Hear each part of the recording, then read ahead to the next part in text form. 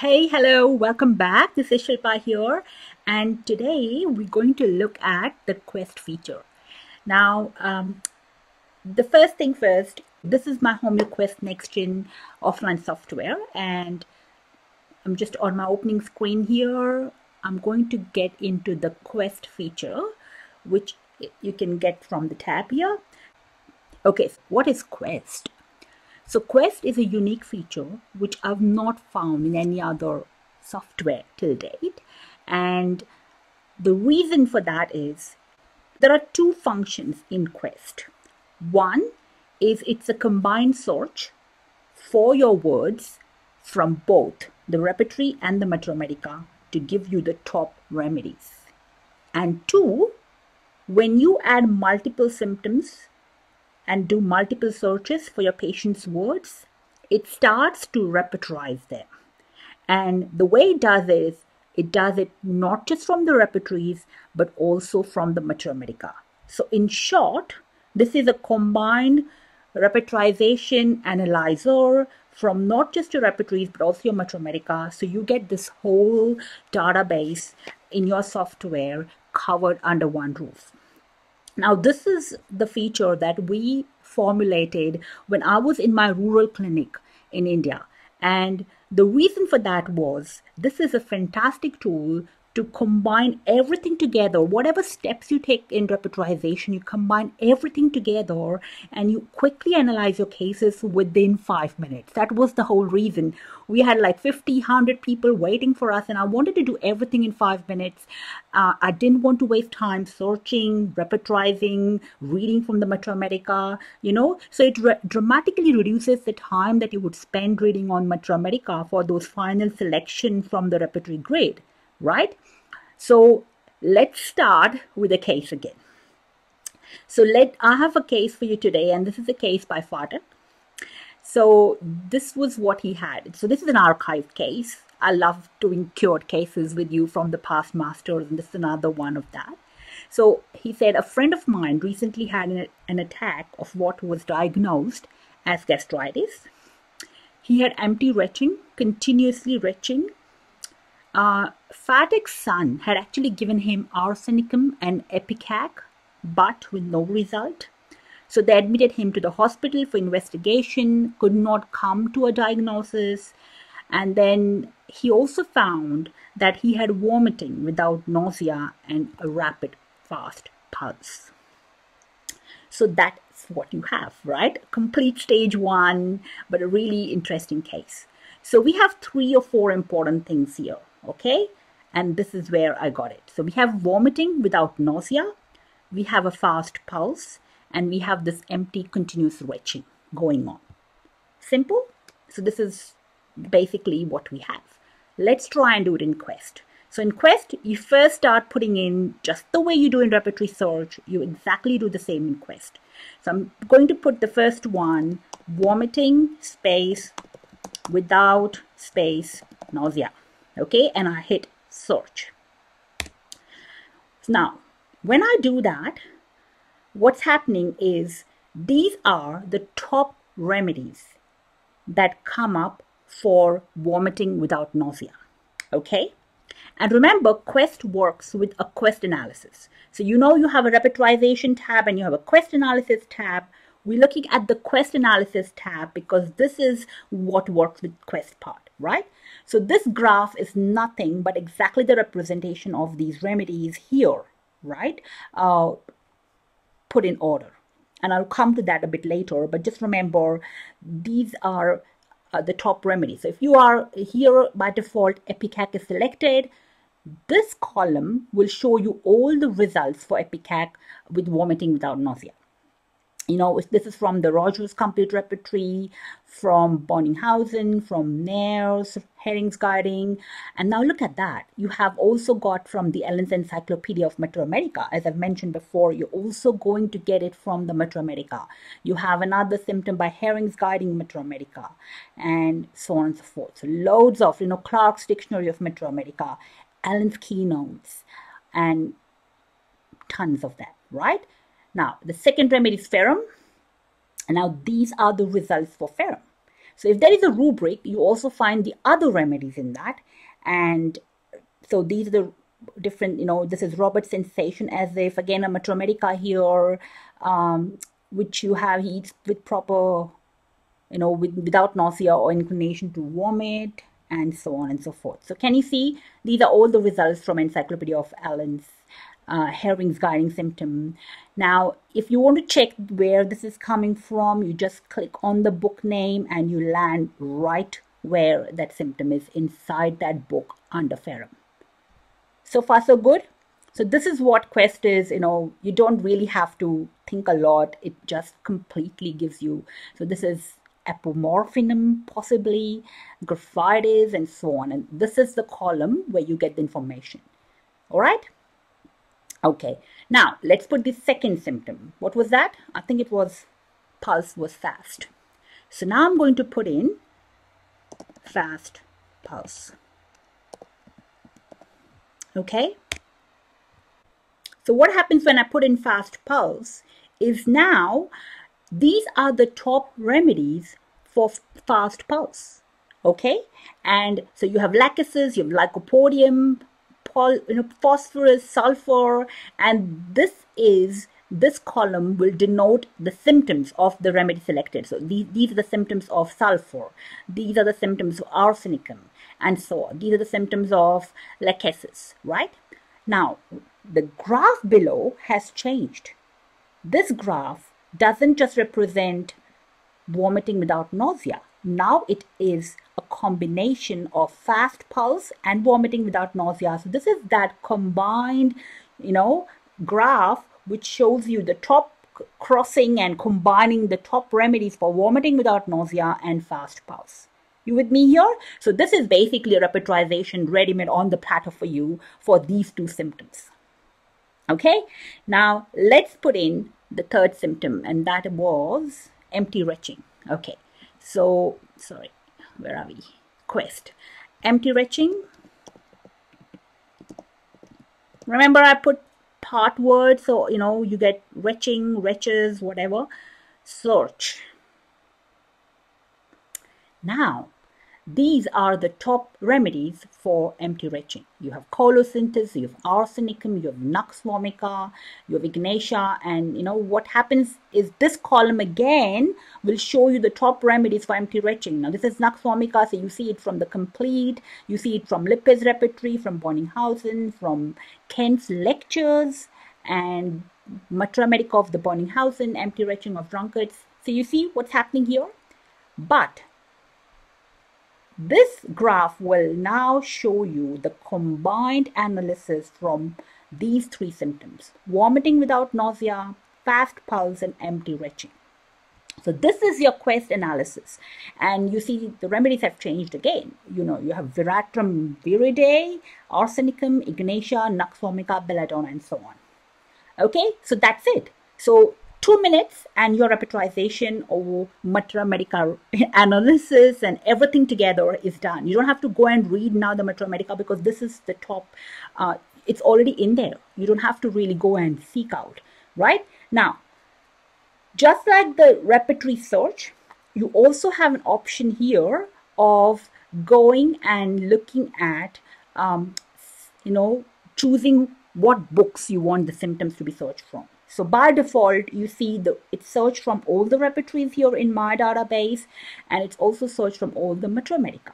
But say you want to search from one single Materia Medica or repertory or chosen book. So say I have gastritis and I want to search this only from, I don't want the Kenton repertories, I don't want Rogers' repertory, I don't want Kent's repertory, I just want it from the Bonninghausen repertories, and I also don't want it from Jeremy Scher's, okay? So I'll just tick them off, and these are my basically Bonninghausen type repertories here, and I say okay, and then I search it from only those books.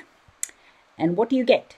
You get gastritis now only from the Boricki, the Clarkey, the Nayers, and so on. You don't get it from the other repertories. Okay? Similarly, say you want to have an option to search, say we again select all repertories here, and I just want to search it only from the Materia Medica. So I just don't want any repertories I just want to search it from Medica. Okay, so let's try that. Or we'll just say stomach, okay, a big one, and say search.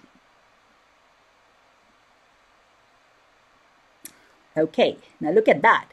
All the symptoms of the stomach are only from the Medica now. And this is beautiful, because if you want to eliminate the repertories and only do a classical Medica analysis or repertorization, this is wonderful. So you have arsenicum coming up, stomach symptoms from Allen's, from tons of symptoms from Allen's encyclopedia, because it's a never ending stomach symptoms there. And look at that, herrings guiding symptoms. Then you have herrings again, tons of symptoms from herrings there. Then you have Clarke's Medica and so on. Similarly for phosphorus and sulfur and lycopodium. So you get the point. You can actually go and put in those options and do that, right? So we're going to not have these big ones because we have some beautiful symptoms. So I'm just going to delete them. And I'm also going to delete my gastritis symptom. Okay. And then we just use these 3 keynotes, right? Okay. And so this is the remedy that I get: veratrum viridae, arsenicum, ignatia, and so on. Let's see what the patient had. Okay. The remedy that dramatically relieved this patient was veratrum viridae. Now let's go and read veratrum here. Check my favorite book, Boger. Yes, you have some action on the stomach. Let's look at what it is. Violent congestion, cerebellar or thoracic, with nausea and vomiting and weakness and staggering. We go down and check for stomach symptoms and look at that. Violent vomiting without nausea, which was the keynote. Hiccups and esophagitis and so on. So can you see veratrum just comes up, veratrum viridae? Who would have thought of that for this particular patient? And that was what really helped the patient very well. Now, so the key thing about Quest, and it's quite interesting, veratrum came up right at the top. Somebody was asking me, how are these remedies actually graded in Quest?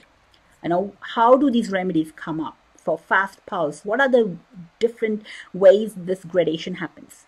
So there are a few things that happen here. You have to realize that the remedies are sorted and graded, and churned out according to 3 different things. One is based on their grades in the repertories.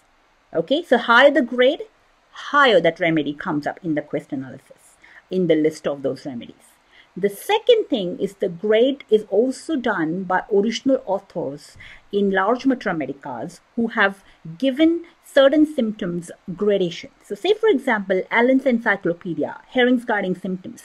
What they've done in their books is they've graded every symptom given by the author, and that's what we use as well to grade these remedies. So we're considering the Medica aspect into this analysis.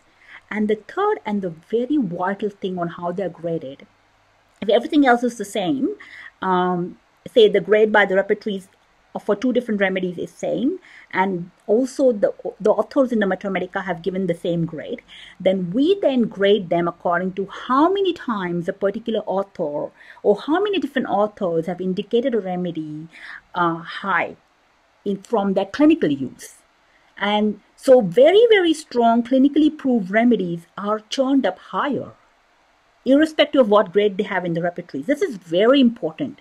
And that's why, and we have tested it by putting in hundreds and hundreds of such cured cases from the archives. And we have tested the program. And in 90% of the cases, the curative remedy comes up either as the first remedy or in the first 5. Now, just the first remedy doesn't mean that's the best remedy, right? But it just gives you, Quest just gives you clear-cut options. So what I'm going to do is I'm going to do a comparison of the Quest analysis with, the repertorization. So you get an idea here, because Quest is an amazing tool. It combines, it analyzes, it repertorizes from both the repertory and the Medica. It's wonderful for acutes. I exclusively use it in all acutes. But even if there is no acute, even in my chronic cases, I exclusively use Quest, and then I do a repertorization as well. So we have two different prongs here working for the case. And It saves me a lot of time because I'm not reading from the Materia here, but I can look at the common remedies between repertorization and quest analysis. And that's why my naturopathic students also love this, because they're not spending time reading pages and pages of Materia. Everything is in one click. So what I've done is I've also done repertorization here for the same 3 symptoms. We have vomiting, nausea without, we have rapid pulse and tachycardia, and we have ineffectual empty gagging. Okay, and now let's look at the top remedies that are covering. We have Epicac, we have Arnica, we have Arsenicum, we have Brynia, we have Zincum, we have Epomorphinum, we have Morcor, Sabina, Veratrum viride, and Antimcarb. Now, have you noticed something here? All these remedies are equally important in a way. And so in a traditional repertorization, what we would have done is gone and looked at each remedy and read it from the Materia and possibly made your decision, right? What happens in Quest? The best curative remedy just churns up right at the top without you having to do anything, because the Materia data has been considered. Do you know why? I'll give you a very interesting example here. So let's look at the repertorization and look at what's happening here. So look at what is happening for, say, vomiting, nausea without. Now this person has been given Epicac. This person has been given Arsenicum. They haven't worked. It was Veratrum which helped this person. And it was not a wrong thing. I mean, they are highly indicated remedies from your repertorization. So it was not a wrong prescription, but it didn't do the job here for some reason. So what's happening is, look at vomiting without nausea. You have Epicac at 4. grade, and Veratrum, you have a very low grade, which is 1. Fair enough. Let's see what happens in Quest. In Quest, we have vomiting without nausea. Epicac, yeah, the highest remedy here. Where is Veratrum? Veratrum is, it has vomiting without nausea, but it's not as highly graded as Epicac. Fair enough. Okay, let's look at the second symptom. We have pulse rapid tachycardia. We have Epicac at 4. and Veratrum at 4. So they are equally graded. Okay, let's look at Quest analysis and see what's happening for fast rapid pulse. You have no Epicac here. Veratrum comes up strongly in the first 6. Okay, so look at that. Pulse rapid, and Veratrum has tons of from the Ken, from the Nares. And then where is Epicac? Well, it's not there in the first 10, 20, 30. What's happening here? Can you see? I cannot see Epicac coming up at all.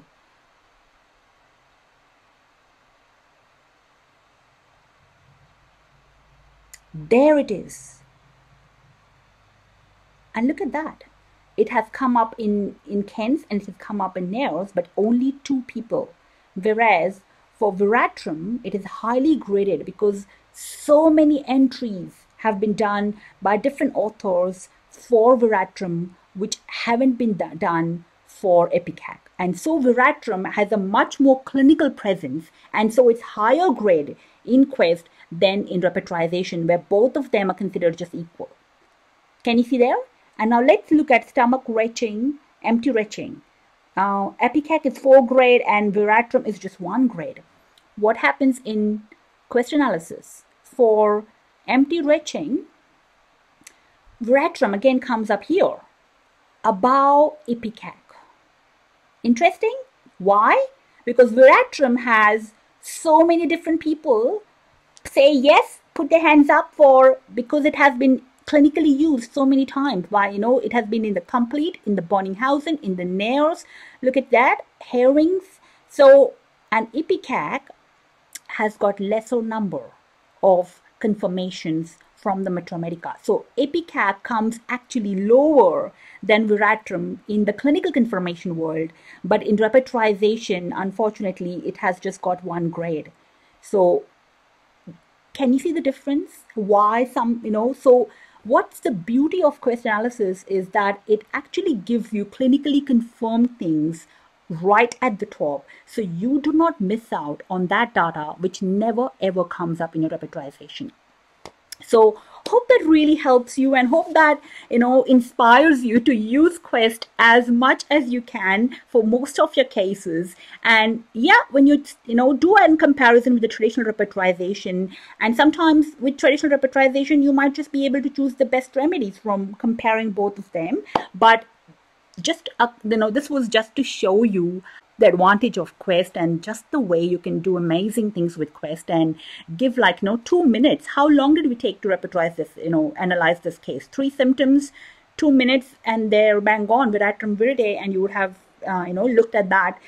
Oh, yes, arsenic was important, and Ignatia is important, and whatnot. In PK has come way down, not in the analysis for me, but you could look at those, but you would never have missed Atrium viridae for this case. You would have actually looked up and checked what's happening there. So I would love if you start, putting in Quest analysis for your cases, and have fun homeoquesting. And I love to hear your feedback, and you share your stories and, prescriptions and follow-ups with me here. So enjoy it. Take care.